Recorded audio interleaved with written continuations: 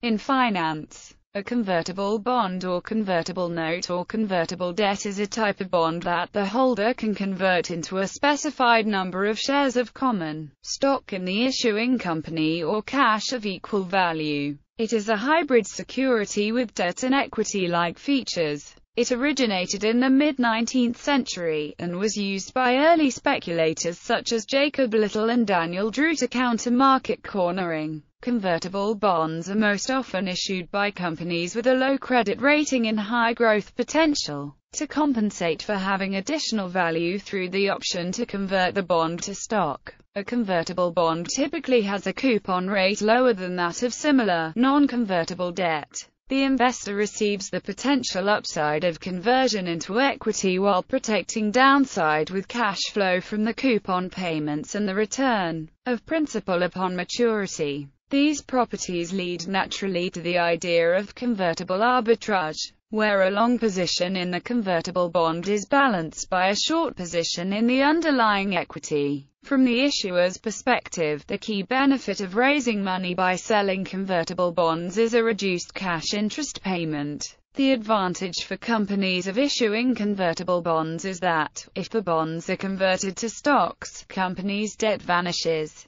However, in exchange for the benefit of reduced interest payments, the value of shareholders' equity is reduced due to the stock dilution expected when bondholders convert their bonds into new shares types. The underwriters have been quite innovative and provided various variations of the initial convertible structure. Although no clear classification formally exists in the financial market, it is possible to segment the convertible universe into the following subtypes. Vanilla convertible bonds are the most plain convertible structures. They grant the holder the right to convert into certain amount of shares determined according to a conversion price determined in advance. They may offer coupon regular payments during the life of the security and have a fixed maturity date where the nominal value of the bond is redeemable by the holder. This type is the most common convertible type and is typically providing the asymmetric returns profile and positive convexity, often wrongly associated to the entire asset class. At maturity, the holder would indeed either convert into shares or request the redemption at par depending on whether or not the stock price is above the conversion price.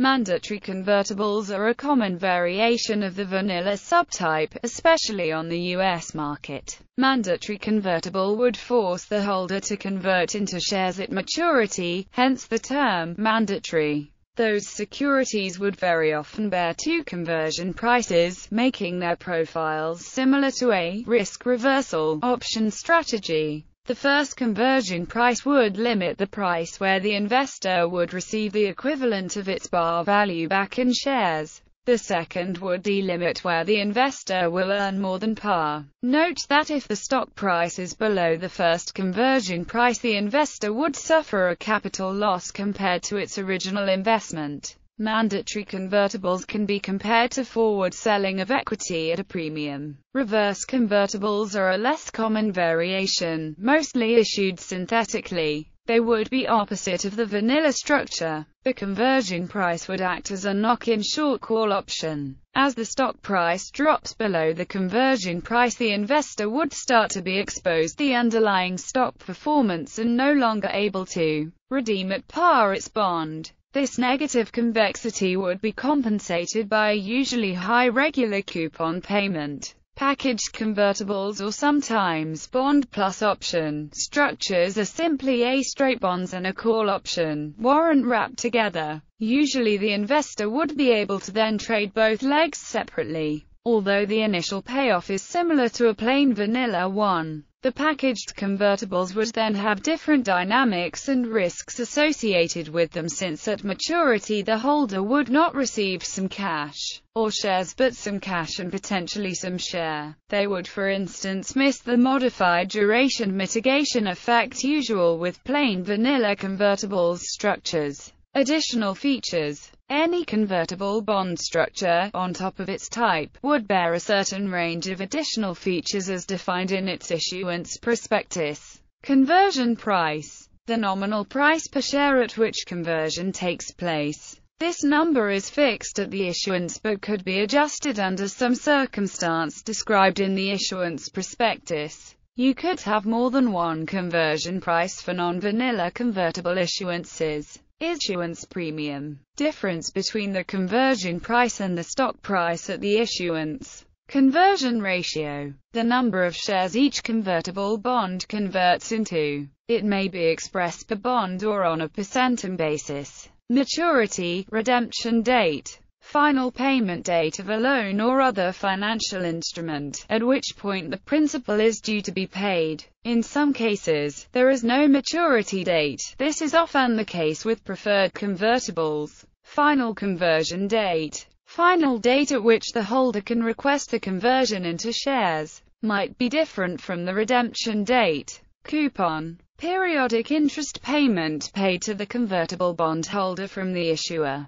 could be fixed or variable or equal to zero. Yield. Yield of the convertible bond at the issuance date, could be different from the coupon value if the bond is offering a premium redemption. In those cases the yield value would determine the premium redemption value and intermediary put redemption value. Convertibles could bear other more technical features depending on the issuer needs. Call features. The ability of the issuer to call a bond early for redemption. This should not be mistaken for a call option. A soft call would refer to a call feature where the issuer can only call under certain circumstances, typically based on the underlying stock price performance. A hard call feature would not need any specific conditions beyond a date. In that case the issuer would be able to recall a portion or the totality of the issuance at the call price after a specific date. Put features. The ability of the holder of the bond to force the issuer to repay the loan at a date earlier than the maturity. These often occur as windows of opportunity, every 3 or 5 years, and allow the holders to exercise their right to an early repayment.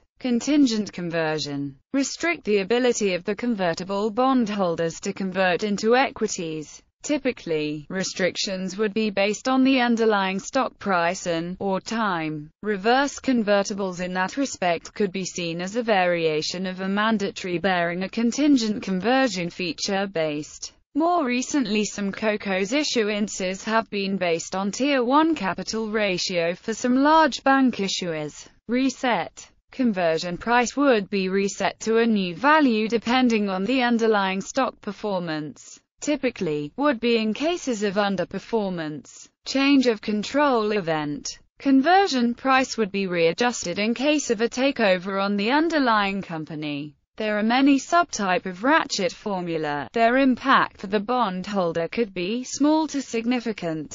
Often, this clause would grant as well the ability for the convertible bondholders to put, i.e., ask for the early repayment of their bonds. Structure and terminology. Due to their relative complexity, convertible bond investors could refer to the following terms while describing convertible bonds. Parity. Immediate value of the convertible if converted, typically obtained as current stock price multiplied by the conversion ratio expressed for a base of 100. May also be known as exchange property. Bond floor. Value of the fixed income element of a convertible, i.e., not considering the ability to convert into equities. Premium. Defined as current convertible price minus the parity. Exchangeable bond. Convertible bond where the issuing company and the underlying stock company are different companies. This distinction is usually made in terms of risk, i.e., equity and credit risk being correlated.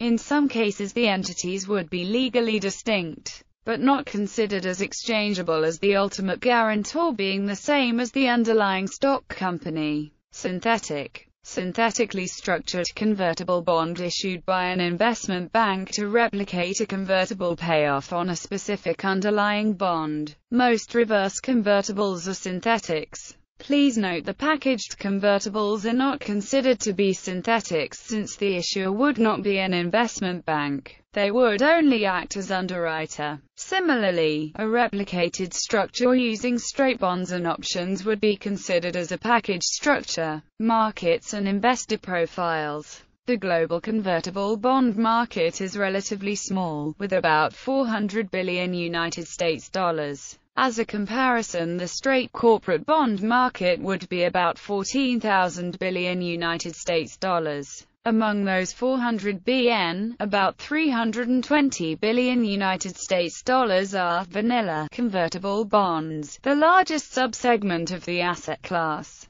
Convertibles are not spread equally, and some slight differences exist between the different regional markets. North America, about 50% of the global convertible market, mostly from the USA. This market is more standardized than the others, with convertible structures being relatively uniform. Regarding the trading, the American convertible market is centralized around TRACE, which helps in terms of price transparency. One other particularity of this market is the importance of the mandatory convertibles and preferred, especially for financials. Most of the trading operation are based in New York. EMEA, European, Middle Eastern and African issuances are trading usually out of Europe, London being the biggest node, followed by Paris and to a lesser extent Frankfurt and Geneva. It represents about 25% of the global market, and shows a greater diversity in terms of structures. Because of that lack of standardization, it is often considered to be more technical and unforgiving than the American market from a trading perspective. A very tiny amount of the volumes is traded on exchange, while the vast majority is done OTC without a price reporting system. Liquidity is significantly lower than on the Northern American market. Trading convention are not uniform. French convertibles would trade dirty in units, while the other countries would trade clean in notional equivalent. Asia. This region represents about 17% of the total market, with an overall structure similar to the EMEA market, albeit with more standardization across the issuances. Most of the trading is done in Hong Kong, with a minor portion in Singapore. Japan. This region represents about 8% of the total market as of January 2013, in spite of being in the past comparable in size to the Northern American market. It mostly shrunk because of the low interest environment, making the competitive advantage of lowering coupon payment less appealing to issuers. One key specificity of the Japanese market is the offering price of issuance being generally above 100, meaning the investor would effectively bear a negative yield to benefit from the potential equity underlying upside. Most of the trading is done out of Tokyo. Convertible bond investors get split into two broad categories: hedged and long-only investors. Hedged, arbitrage, swap investors. Proprietary trading desk or hedged funds using as core strategy convertible arbitrage, which consists in, for its most basic iteration, as being long the convertible bonds while being short the underlying stock. Buying the convertible while selling the stock is often referred to as being on swap. Hedged investors would modulate the different risks by putting in place one or more hedge. Inherently, market makers are hedged investors, as they would have a trading book during the day and or overnight held in a hedged fashion to provide the necessary liquidity to pursue their market-making operations. Long-only, outright investors. Convertible investors who will own the bond for their asymmetric payoff profiles. They would typically be exposed to the various risk. Please note that global convertible funds would typically hedge their currency risk as well as interest rate risk in some occasions. However, volatility, equity and credit hedging would typically be excluded from the scope of their strategy. The splits between those investors differ across the regions. In 2013, the American region was dominated by hedged investors, while EMEA was dominated by long-only investors. Globally, the split is about balance between the two categories. Valuation. See also: bond option, #embedded options, lattice model, #hybrid securities. In theory, the market price of a convertible debenture should never drop below its intrinsic value. The intrinsic value is simply the number of shares being converted at par value times the current market price of common shares. The three main stages of convertible bond behavior are: in the money convertible bonds, at the money convertible bonds. In the money, conversion price is less than equity price. At the money, conversion price is equals equity price. At the money, conversion price is greater than equity price. In the money, CBs are considered as being within area of equity. At the money, CBs are considered as being within area of equity and debt. Out the money, CBs are considered as being within area of debt. From a valuation perspective, a convertible bond consists of two assets, a bond and a warrant. Valuing a convertible requires an assumption of the underlying stock volatility to value the option and the credit spread for the fixed income portion that takes into account the firm's credit profile and the ranking of the convertible within the capital structure. Using the market price of the convertible, one can determine the implied volatility or implied spread. This volatility-credit dichotomy is the standard practice for valuing convertibles. What makes convertibles so interesting is that, except in the case of exchangeables, one cannot entirely separate the volatility from the credit. Higher volatility tends to accompany weaker credit. In the case of exchangeables, the credit quality of the issuer may be decoupled from the volatility of the underlying shares. The true artists of convertibles and exchangeables are the people who know how to play this balancing act. A simple method for calculating the value of a convertible involves calculating the present value of future interest and principal payments of the cost of debt and adds the present value of the warrant. However, this method ignores certain market realities including stochastic interest rates and credit spreads, and does not take into account popular convertible features such as issuer calls, investor puts, and conversion rate resets. The most popular models for valuing convertibles with these features are finite difference models as well as the more common binomial and trinomial trees. Since 1991–92, most market makers in Europe have employed binomial models to evaluate convertibles. Models were available from INSEAD, Trend Data of Canada, Bloomberg LP and from home-developed models, amongst others.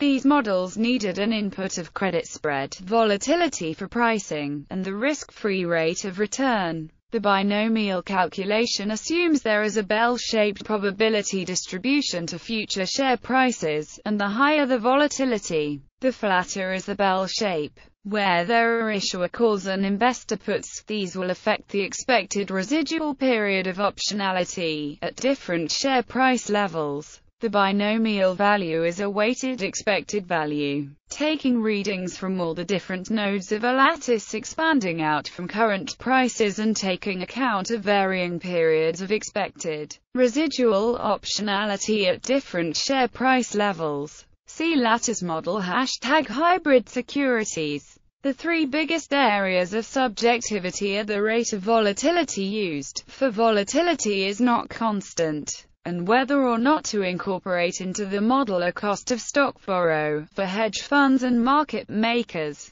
The third important factor is the dividend status of the equity delivered, if the bond is called, as the issuer may time the calling of the bond to minimize the dividend cost to the issuer. Uses for investors. Convertible bonds are usually issued offering a higher yield than obtainable on the shares into which the bonds convert. Convertible bonds are safer than preferred or common shares for the investor. They provide asset protection, because the value of the convertible bond will only fall to the value of the bond floor. At the same time, convertible bonds can provide the possibility of high equity-like returns. Also, convertible bonds are usually less volatile than regular shares. Indeed, a convertible bond behaves like a call option. Therefore, if C is the call price and S the regular share, then, in consequence, since we get, which implies that the variation of C is less than the variation of S, which can be interpreted as less volatility.